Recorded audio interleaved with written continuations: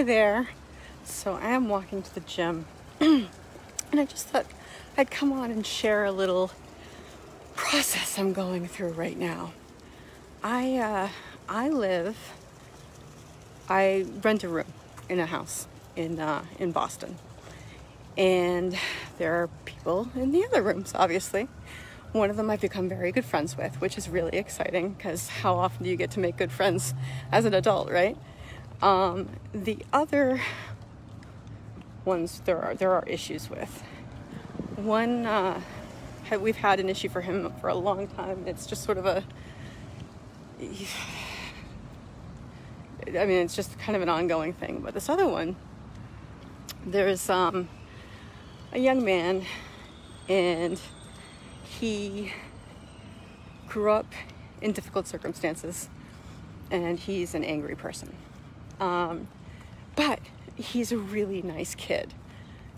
He just gets angry very easily, and sees things in certain ways that aren't reality. But he's a really good kid, and I've gone, he's so sweet. I was crying in the kitchen at one point because of my breakup, and he came in and he talked to me about it and all this stuff. And so he and I have become friends. We've gone on walks together. I bought him a cake for his birthday. He was very excited about that. And we've hung out, we've talked, we were friends. And then recently, so that kid lives downstairs, and the one that we have a problem with, the other one, he lives in the room next to him. So the one we normally have a problem with, some of the problems are that he makes a mess, and specifically in their bathroom. So I'm not quite sure if that's been the issue or whatever, but the nice kid who gets angry, let's call him Jay. Jay gets very upset when, the other guy, let's call him V. When V does bad things, or things that are very considerate and disrespectful, and gross, really gross. So the way Jay chooses to get back, instead of discussing the problem, is that he chooses to play his music really, really, really, really loudly. Really loudly. And it's bass fueled. It's loud. And it's loud. And he chooses to play it whenever he can to bother V. But he started playing it at 11:30, 12:30 at night. And, at this point, I'm starting a company, and I'm trying to get, even if I weren't, right? I'm trying to get some sleep. It's not cool. It was, the other night it was at 1:30. So I went down and I asked him to turn it down. He turned it down. I could still hear it. I asked him to turn it down again. He turned it down again. I could still hear it. I asked him to turn it down again, and he refused because he'd already turned it down twice. So, the past several days, since the weekend, he's been playing really loud bass, just boom, boom, boom, boom kind of music, until 1. And I am trying to get to sleep. I want to get up at 6. I want to get my day done. You know what I mean? I have a lot to do, a lot to concentrate on. I'm excited about it. And, it's my ability to think during the day. I think all day long. Think, not just oh, la, la, la, think. I gotta write, write stuff and think. And that requires, hard energy thoughts, right? I need my brain power, and my brain power does not like it when I don't get sleep. So I started texting him, and I asked him nicely again and again. I explained to him why it was very important for me to get sleep, and how, by doing what he's doing, he's being very disrespectful and like basically impairing my ability to make money and take care of myself, take care of my basics, my needs, my bills, my ability to get my company up and running in an efficient and well done way, and my future, because the sooner I can get this company going, the sooner I can get myself into better circumstances. And so every night that he does this, I was getting like angrier and angrier. Until finally, the texts I started sending him were like, dude, I thought we were friends. Why are you doing this? And he's like, well, if everybody, he just got angry. For some reason, at some point, whatever the problem is, he has generalized it to everybody in the house, and he thinks everybody's against him. I said, what did I do? He hasn't answered that question yet.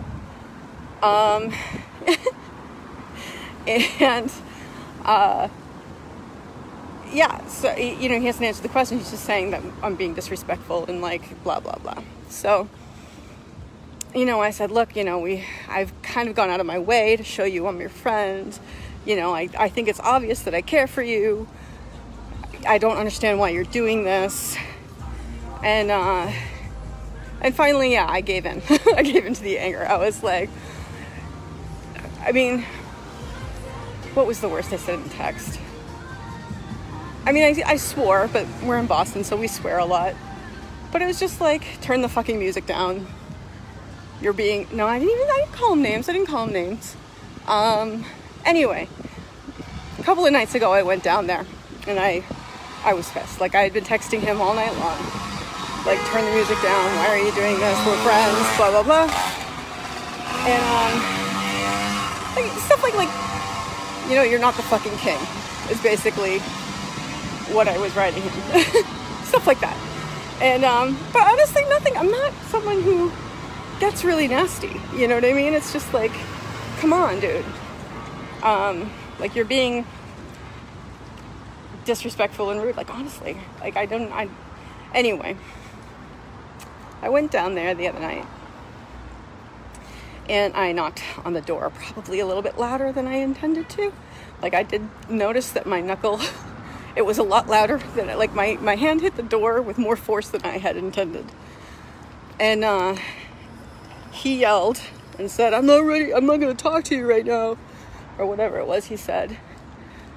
And I said, he was pissed off that he was really pissed off that I had knocked on the door so hard.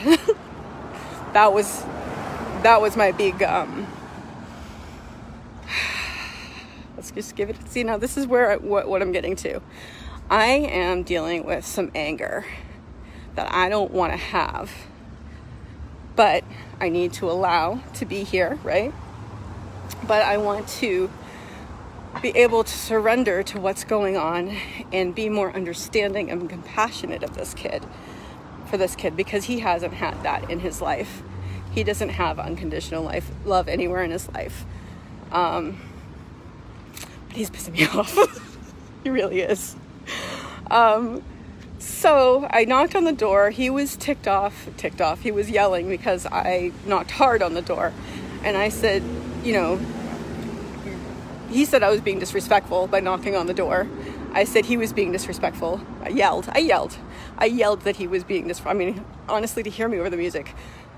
But no, I was angry. I yelled like, you're being disrespectful, turn down the music.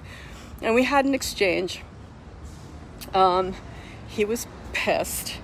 And, some of the things he said to me in the texts too were like, nobody here cares about me. Nobody here nobody here shows me respect. When other people respect the nightlife, I'll be respectful. And it's just like, okay, that's what we're going with. And it was honestly the anger that I, like, going downstairs and saying something to him and knocking hard on the door came after he accused me of being disrespectful. James, no, it's not that he likes me and just wants to be more than friends. He's just an angry kid. And he's also 15 years younger than me. He's just an angry kid. And so he accused me of being like not a friend and all this stuff, and that's when I got mad. Like I was mad already, but that's when I went downstairs. And I knocked on his door and he yelled at me, and I told him to turn the music down, and I don't even remember what he said back, but he was yelling too.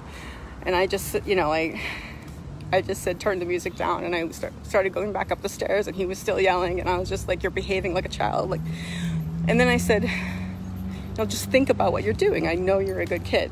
Just think about what you're doing right now. Really think about it. Are you sure? Like, and I was yelling this. I was like, think about what you're doing. I didn't elaborate. I was just like, think about what you're doing. You're a good kid. Think about it. And, no, he wasn't having it. And so I went back upstairs and he turned the music up. Right? That's one of those moments where it's just like, okay. And also at the same time, I'm thinking, it's obvious that what he's trying to do is get a charge, right? He's trying to make me angry, and the worst thing I can do is to get angry. So I stewed a bit in my room, and then I found my earbuds, and I put my earbuds in, and I put on some music, and I fell asleep. And that worked pretty well. Yesterday I had yesterday and the day before, we've kind of been texting back and forth, and he's just talking about how I'm being, how I need to approach him with respect, and I don't know, like how, it's just, it kind of blows my mind, because like of the amount of respect I showed him up until a certain point, like I did approach you with respect several times, like many, many times. I can point at the texts that are very respectful, but in his head, see, this is where it comes in his head, I'm wrong because I approached him disrespectfully. Whatever the story is he's telling himself, he's seeing himself as a victim. And one of the things I feel most like badly about is that he and I had a good friendship, and he would come and he would knock on my door and like want to hang out, and like he doesn't, and this is kind of like, okay, it's becoming clear, he doesn't have a lot of friends. He doesn't go out and hang out. You know what I mean? Like he's home often on a Friday night, and it's like, you're 27. You should be out. But he comes and he hangs out. So it's like, okay, cool. Sorry, where was I going with that? He's seeing enemies everywhere. It's a lot of paranoia. But at the same time, he's doing things purposely to piss me off, so I've been thinking a lot. I'm trying to think, like, kind of go through in my head, process I've gone through so far as like calming these feelings down. I should have done these lives more when I was getting pissed off. But I was really tired of it. I was really sick and tired of it. I was like, this is not my drama. This is not my, whatever this issue is, I did not cause it, and I should not be paying for it. And I was like, I don't want to deal with him. And I wrote him some text yesterday that was like, so to the point where my friend who lives in the house is dog sitting in a different house, right? So I slept over there 2 nights in a row, because I'm just like, I can't. And so I texted him yesterday. I hadn't heard anything from him. And I was like, so is it okay? Have you stopped playing music late at night, or should I sleep somewhere else again tonight? And he texted me back, you should find another place to sleep. I was like, oh, oh, okay. Oh, no. So I took a deep breath. I mean, come on. Wouldn't that have pissed you off too? Like, go find another place to sleep. I'm going to play my music all night long loudly just to piss you off. So if you don't want that to happen, go find another place to sleep. See, there's the anger. See it? We're just going to relax our shoulders. We're going to unclench the belly, which is apparently where I put a lot of my stress and my anxiety and my negative clinchy feelings. Or just going to allow myself to be angry. I'm just going to observe it. It's fine. It's fine. The anger is there, and I'm okay with that. I'm okay that there's anger there. I don't have to do anything about it. It's just there. So I texted him back. I mean, I think honestly, like, the nastiest I get is I said, you know, I said, you know, I really thought we were friends, you know, like, I showed you all these different ways in which I was your friend. You know, we went on walks, I bought you cake, you know, we've hung out together. Like, I don't know why you're throwing this friendship away. Like, I thought we were friends. And then at one point I did say, you're not the fucking king of the universe. I did say that. But I don't think that's that bad, right? It's not like I call anybody names. It's not like I mean, the worst thing I said he's doing is that he's behaving as a child. So I've been pretty proud of my self-restraint, although I am working hard at letting the anger subside and not acting on it and not stewing in it. That's the big deal, right? Like, that's the key, is like, okay, the anger's there. I'm not going to pay attention to it. It can be there all it wants. It can stay as long as it wants. I'm not going to pay attention. And then those thoughts in my head that come that are making me angrier, like, hang on. And then and then he told me not to come home. And I, like, those thoughts, I'm just like, okay, you know what? I'll pay attention to something else. Hey, those thoughts can go on. They can do what they want. I am going to go look at this thing over here and distract myself with that thing over here, right? Just let it go. But last night I went back to where my friend is dog sitting, and we were talking about it because, you know, it is actually a pretty big problem because everybody in the house right now is being very toxic and hostile. So, you know, we're talking about, like, what we can do about it. And I was just like, you know what? I am going to go there, and I am going to, every challenge that comes up, I'm going to be grateful for it. You know what I mean? Like, I am not going to get upset about this. I'm going to see that he's just a kid suffering. Like, yeah, I mean, he needs to grow up.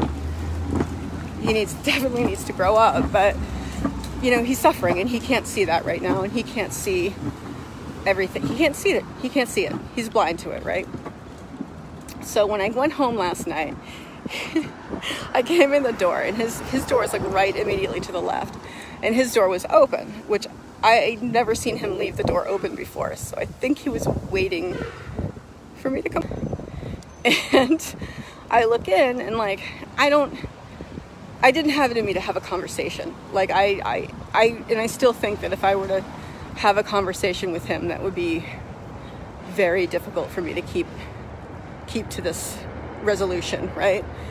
But I came in and I looked at him, and he looked at me, and I said, I really hope you're feeling better. And I went upstairs, and he turned the music on.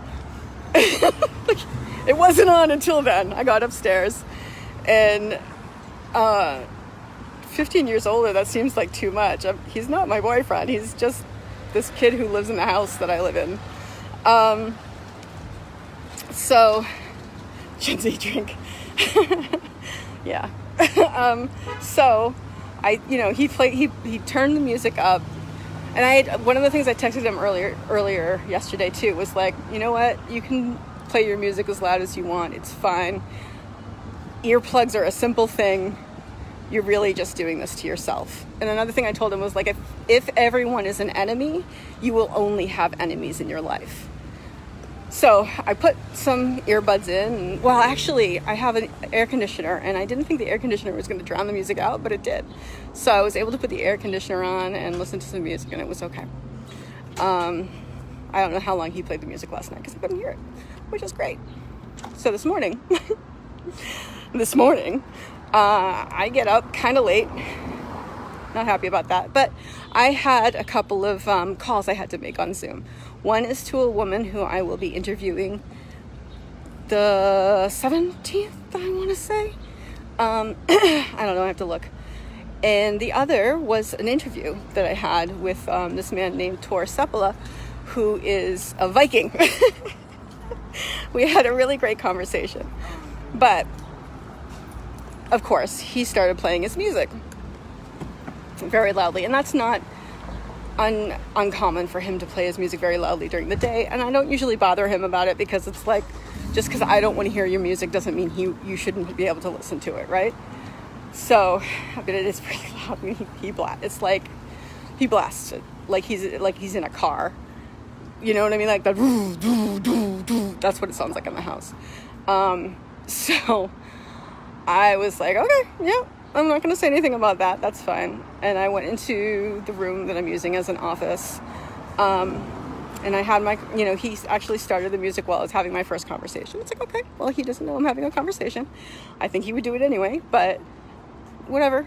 And then for my conversation later on with Tor, I put a sign on the door that said, because I was like, if he comes up, just in case someone comes over, right? Like, I don't want to be interrupted. Put a sign on the door that said Facebook Live in progress. And I closed the door and I had the interview. Towards the end of the interview, there was a knock at the door while this was going on.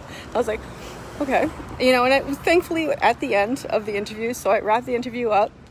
I opened the door, and he was like, your laundry has been in the laundry machine for an hour, and it's very disrespectful to the other people in this house. It's like, okay. And I kind of did like that. I was not calm, but I just was like, okay. Is what I did, basically. And he walked away before I could say anything. And I went downstairs to get the laundry, and the machine that we have is kind of crappy, and it stops at 39 minutes, and it stops at 17 minutes. And the thing is, like anybody who's in the kitchen, when it stopped, we'll just press go, press on, make it go again, so that hopefully the person's laundry will be done. My laundry was stopped at 39 minutes. So that was another example of things that irritated me. And I wasn't ready to go. I mean, that's not me, right? Right? I'm as ready to go as I get. But I took a deep breath. I waited for my laundry to be done. I took the laundry, I put it outside. Meanwhile, the laundry machine's been vacant for however long it's been since then, a couple of hours. Has he done his laundry?